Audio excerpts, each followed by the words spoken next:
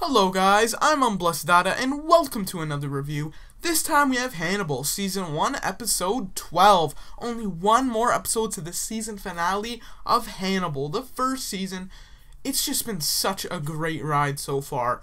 Cannot wait to see what happens in the season finale. But let's get right into Episode 12's review. Before I get right into it, just want to let you know that it will contain spoilers. So if you do not want to know what happened, go watch the episode and come back. Now that I said they're spoilers, let's get right into it. I thought this episode was very interesting, and I actually did really enjoy it. I thought it was pretty good, like every episode of Hannibal. But this episode focused basically on Will, and basically everyone pinning stuff on Will, and almost trying to convince Will and everyone else that Will is actually the copycat killer that we've seen throughout the first season. Obviously, we know that's Hannibal, but, again, they don't know who it is, so they're trying to figure it out.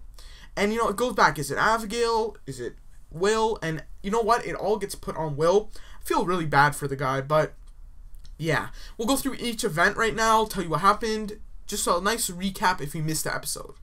Let's get right into it. So, Will, right at the beginning of the episode, goes and visits the girl from a couple episodes back, the one that actually cut the person's face right off to try to like peel a mask because she thought it was a mask. Her and she's in like a nice I don't even know what you would really call it, but it's obviously a medical instrument. But she's laying down in it, and it actually, the whole container that she's in is filled with oxygen so that she can breathe much easier.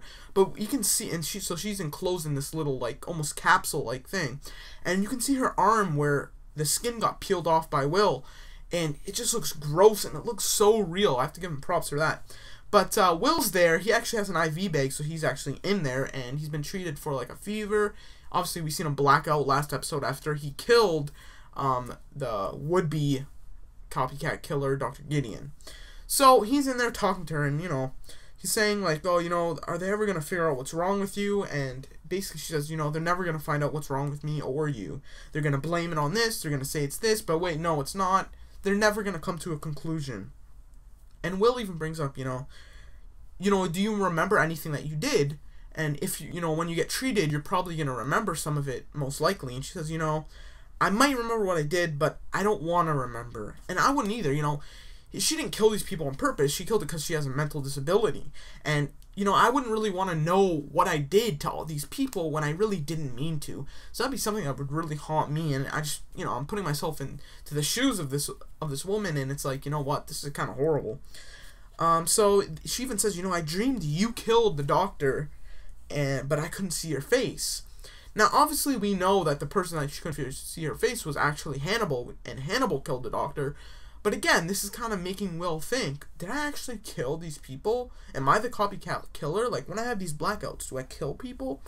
That's really where it's going here, and this kind of even pinned it more on him, even though she's just guessing, even though it really was Hannibal. She's just guessing who it was. So then after that, Hannibal brings chicken soup to Will, because Will's still in the hospital. He brings him, not in the hospital, in his little house, so Hannibal brings him chicken soup. It's very reminiscent of the first or second episode of this series, because Hannibal brought Will some food, and they're eating it in front of like a nice little window, and they're sitting down and talking, and it was just like the exact same scene. And, it's kind of like it all came full circle, and we're seeing what happened in the beginning again. That's kind of what I felt like to me. But it was really cool to see that again, and yeah, they just start talking and stuff, and they even Hannibal's just trying to find out more information about the woman, like how was her recovery, what's going on with her, blah, blah, blah, just casual talk. But we can see in the next clip that it actually pertains to what's going to happen. We actually see the woman in her little capsule of O2, or oxygen gas, and she's in there, and she's just, having a good time, whatever, and she has a comb. She picks it up, and she starts combing her hair. Then there's just a spark on her hair all of a sudden. Bam! The whole thing just is filled with fire, and she's burnt to a crisp. At first I was like, wait, is this hallucination? Is she hallucinating? No, it actually happened. She's killed. By who? Well, it's actually Hannibal. He planned out the whole thing, manipulated everyone, and actually set this so that she would actually kill herself by accident and make it look like, he wasn't a part of it at all. So, yeah, she's just burnt to a crisp, and they're saying, oh, maybe it's most likely a short circuit and everything, you know, the FBI's in here at this point. And obviously it's not, and they kind of figure out what it is after, but, you know. Then we see a little scene with Freddy and Abigail. Freddy's a reporter, if you don't know, and Abigail is the Hobbs' daughter, the killer, from the couple first episodes. But they start talking, and they're further in talks into making this book, and it looks like almost like they're 100% sure they're making it. They're talking about chapter settings and all this, blah, blah, blah, you know. They're making the book, which, again, Will and Hannibal said, you know, that's a bad idea, but they still are. So then we go to Will, and he's sleeping in his little bed, and then all of a sudden, he just opens his eyes for a quick second, and he sees the woman that just died, the one that was burnt to a crisp, and she's walking along, but she looks like diseased, like we saw her in the beginning under the bed. That's what she looks like, but she's standing right in front of Will, and she starts walking away, and it's almost as like, the best thing I can describe to is almost if she's like lagging, like there's an input lag, and she's kind of like just twitching and walking away, like that's the best way I can just see it. And she walks outside, and Will follows her, and then she says, see, and then antlers go through her body, just like, you know, the Hobbs and the copycat killer. Then there's the fire, and then there's like the moose or deer that Will's been seeing like this past whole season. So what does this mean? Well, obviously it means that she was murdered by the copycat killer.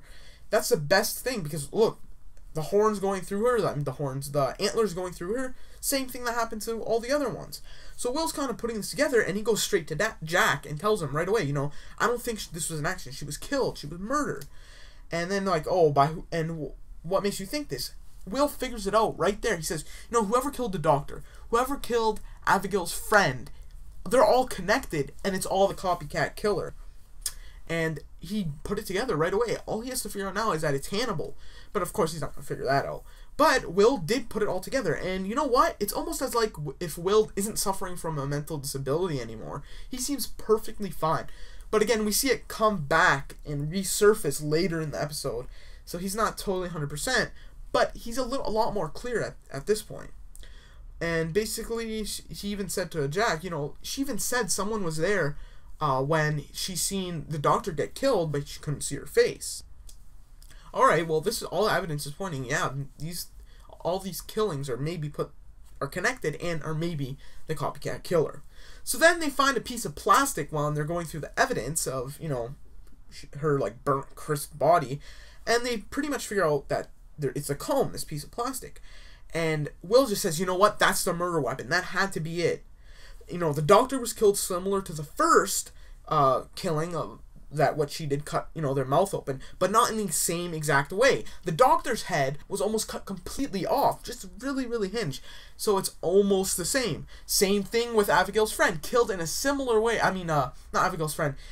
Right in the beginning, the one with, she was like resting on the antlers in a field. Killed similar way that Hobbs did, but not the exact same way. It was more presented, more, you know, is more of a show. So again, these killings have been similar, but not all the way there. That's how Will figured out that this was the copycat killer. It's the same, but slightly different. Has to be the copycat killer. And that's basically what happened. And he says, you know, maybe she's seen her face, the killer's face, the copycat killer, and that's why he killed her. Will put it all together. So now Jack is talking to Hannibal, and they're talking about Will and Abigail. What's their connection? You know, is Will like really obsessed with her? What's going on? And you know, another really cool point came up. That it was really like a quote, but I thought it was really awesome. It's like, you know, they're talking about Will and saying, you know, maybe his mind works in such a different way that we just don't know what to call it, and we're calling it a mental disability. You know what? That's really smart, and I love the writing in Hannibal. Just so smart. It just makes you think. You got to think the whole time you're watching the show, or else you're gonna get lost. But just great entertainment. And at this point, Jack knows everything about Will. He has this like mental disability. He's been hallucinating. Blah blah blah. Jack knows now. So, in an interesting twist, Jack goes to see Hannibal's psychiatrist, and you know he says right away, "I suspect Dr. Hannibal is hiding info about a murder case about William Graham." And you know she says right away, "No, I can't say anything, you know, confidentiality, like, thing here. I'm not allowed to say anything. That's the point of being a psychiatrist. They can tell me whatever they want, but I can't release it." And he brings up something very interesting. We find out more about Hannibal's psychiatrist, and he basically says, you know what, okay, let's talk about you. I know you were attacked by a former patient, and that former patient was actually Dr. Lecter's patient, and he was transferred to you. And and then she says right away, oh, you know, he swallowed on his own tongue. The only thing that saved me was that, like, if he didn't accidentally choke on his tongue, I would have been killed. Then Jack brings up, you know, Hannibal was just recently attacked by another one of his patients. Like, don't you find that weird? Does he have a strange relationship between all of his patients? And, you know, he's like, okay, then, you know, he's connecting things now. And he even says, how far do you think Hannibal would go to treat a patient? How far do you think he would go to protect a friend like Will Graham? How far would he go? You know what? Jack is putting it together too. It's all revelations at this point in this episode. You know, Will's finding out all this stuff about the copycat killer. Jack's finding all of this about this stuff about Hannibal. That's what this episode's all focusing on. You know, how far would he go? That's a really good question. At this point, she says, you know, I know he's concerned about Will. I don't know how far he would go, but I know he cares about him. So, at this point, Jack tells all the other FBI agents to try and connect the killings to the copycat. All the killings. Just find everything you can about Hobbs. You know, something will surface and we'll figure something out. That's what he tells them. So, at this point, we see Will and Abigail talking. And they're actually talking about them killing people. And this episode, Will does find out that Abigail was helping Hobbs kill these people. And she killed Nicholas. Obviously, he already knew that. But, you know, he's saying, you know, this is what Abigail was saying. She said, I felt good killing Nicholas. And Jack's kind of relating himself to it. Like, you know, I felt scared and then powerful when I killed Hobbs. And she's like, you liked it, didn't you? I liked killing, and you like killing. That's really creepy. And you know what? Will is honestly turning into a psychopath himself. Because Will, really, he's putting himself into all these people's shoes. And I don't think he can take it much longer. So, yeah, that was a really cool moment, I think, but, yeah. Then at this point, Will says, you know what, I'm going to catch the copycat killer, and you're going to help me. So then Lecter goes back to his psychiatrist, and she says right away, you know, they're suspecting that you're protecting Will. And she says, stop what you're doing with Will, it's not good, you know, just stop. And she even says, you know, he asked me about the attack, and Hannibal says, what'd you tell him? He says, you know, just half-truths. I didn't say not how, when, by who, what happened. And she even says, you know what, Hannibal, you're crossing boundaries. Stop. She's saying that. I think she's concerned about Hannibal. But at this point, we find out that, you know what, Hannibal was probably involved in the killing of this patient. And was it really an attack? Or did Hannibal actually kill this person just to kill him? We don't know. And does this bring up another option? Does the Hannibal psychiatrist know that he's a killer? It's a possibility now. So, Will and Hannibal talk at this point, and Will just basically says, you know, I feel clearer now. It must have been the fever. Everything's good. But he retells everything he's figured out about the copycat killer to Hannibal. Hannibal's the copycat killer, so he has the upper edge now. He's one step ahead of everyone, and he knows how to plan his next attacks to manipulate everyone. And that's kind of like the irony of the show, that Hannibal basically knows everything, what they're doing, the FBI, and he's the killer. So, and Will even says, you know, it could be anyone. The copycat could be anyone here, anyone in the police force, anything. And he says, you know what, I'm going to reconstruct his thinking. I'm going to bring Abigail back to the log cabin with Hobbs, you know, the one that Hobbs was at, and I'm going to figure everything out. So then Jack figures out that Abigail was actually the bait for Hobbs. And, yeah. So he knows right away now that Abigail was lying to him. And, you know, that must hurt. But the thing about that is, now Jack knows he's going to go straight to Abigail. And will Abigail confess everything? Most likely she will, because what else she's going to do at this point? Yeah, Will and Hannibal have been protecting her, but she's not going to do anything else. What? She's going to be put in jail. She knows that. Yeah, that's pretty much what happened there. So then Jack barges into Lecter's office, and he says, you know, what's happening between Will and Abigail? Tell me. And at this point, Hannibal just spills all the beans, tells them everything about Will's state, and, you know, you should hear this. And then he plays this recording of him saying, you know, I felt like I killed her, I feel like Hobbs, you know, all this stuff, and kind of pinning that he's almost like a serial killer. And, yeah, even at this point, Hannibal says, you know, sorry, like, you know, I'm sorry, Jack, like, I think he's actually a killer. So he's pinning everything. Hannibal's pinning all of this onto Will, saying that he's a copycat killer. Why would he do this if Will is his friend?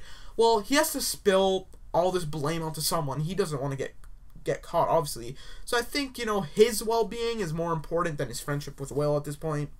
And that's basically what I'm thinking here. So then Will brings Abigail to the cabin. They fly over there, and Will asks Abigail what she did, and he finds out at this point that she was helping Hobbs kill the people, and she was the lure. At this point, Will's having, like, basically a panic attack, and he picks up Abigail and shoves her into, you know, the antlers, but then it was just hallucination. No. Confusing, really confusing. And, you know, Abigail says, you know, there's something wrong with you, and he's twitching, shaking, sweating, and then just Will wakes up on a plane by himself. What's reality at this point? Really confusing, but we don't really know. But they actually did go to the cabin, but Will went back, you know, blanked out, and Abigail ran away. So Abigail's by herself at this point, and she goes to her old house. She walks inside, and Hannibal is waiting there. Really odd. So then he tells Abigail right away, you know, Jack knows everything. And she's like, oh, you know, like, she's all scared and everything, and he says, you know, they're probably going to arrest you. And knowing that she's pretty much doomed at this point, she says, you know, why did you call that day? Why did you call my dad that day? This is where it gets really interesting. Hannibal just says, you know, I was just curious what would happen if I warned your dad before the FBI came. I just wanted to see what happened. And, you know, I was curious about, you know, what would you do? Would you stand up? I was curious when you killed Nick, what would happen next? I was just curious. That's crazy. Hannibal put all these people in danger, manipulated all these people just to see what would happen. Just because he wanted to. That is ridiculously crazy that Hannibal is capable of doing all this for basically nothing. His motivation is because he was bored and he just wants to see what happens. That is crazy. And she even asks him, you know, how many people have you killed? And he says, many more than your father. What is going on? Hannibal's revealing everything to Abigail at this point. Why? I think he's going to kill her at this point, and then everything's going to be blamed right on Will, because Will was alone with Abigail. Will killed Abigail. That's probably where it's going to go, and he's just going to pin more and more stuff on Will. And at this point, Hannibal wants to observe Will and what's happening with his mental disability. This is going to really push it over the top, and I'm sure he wants to see what would happen and observe what the consequences of that is. And at the last scene of this episode, Abigail says, are you going to kill me? And all Hannibal says is, I'm sorry, Abigail, I couldn't protect you. And the episode ends. What a great episode, and what a giant cliffhanger. We don't know if he's going to kill Abigail, but it looks like it's going to happen. So overall, I thought this was an amazing episode.